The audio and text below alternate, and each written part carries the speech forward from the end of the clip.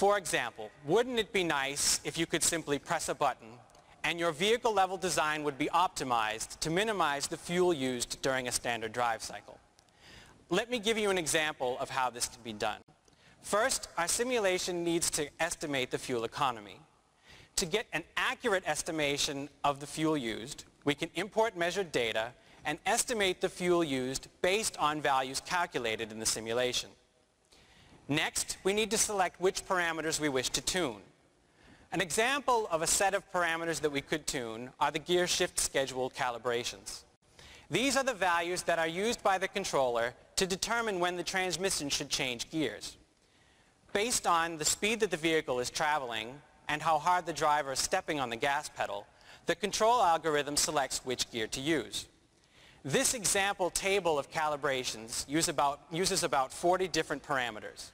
We define these parameters in MATLAB, and then Global Optimization Toolbox will find the set of values that minimizes the fuel used.